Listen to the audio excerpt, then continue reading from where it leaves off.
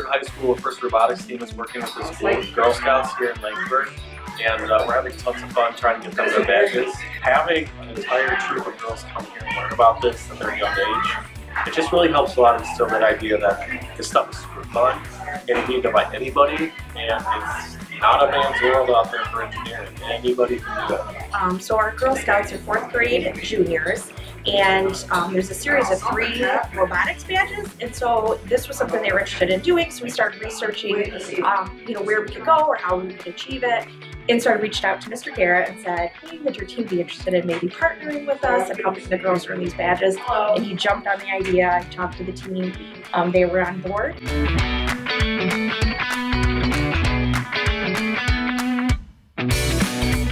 This is actually our 3rd meeting with the robotics team. The first one was going over like designing a robot, what was into the planning of it. They brainstormed ideas, they drew some things up, and then they started building them.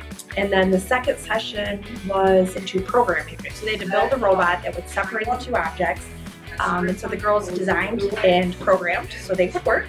And then the third part is showcasing, so that's why we're back today for the team to show us their final robot and showcase that to us.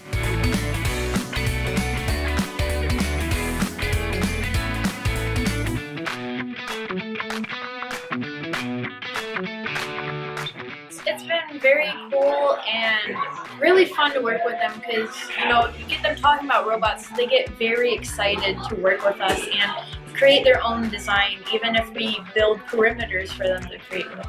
I like the ideas that they came up with because a lot of them weren't possible to do, but they were all really creative. It was all really fun to listen to what they had to say. I'm really excited we got to do this with such a young starting standpoint because women in STEM are such an exciting thing that I'm glad is growing so quickly. They're going to grow up with this idea in their head that STEM and working with robots or technology is mainly for men in the industries.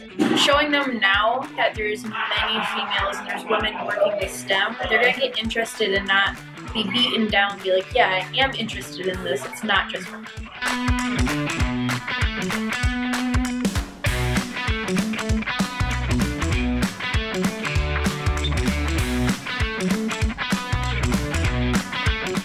Our team is trying to do a really good job of reaching out to the community and telling them we care more about them than just our own personal success.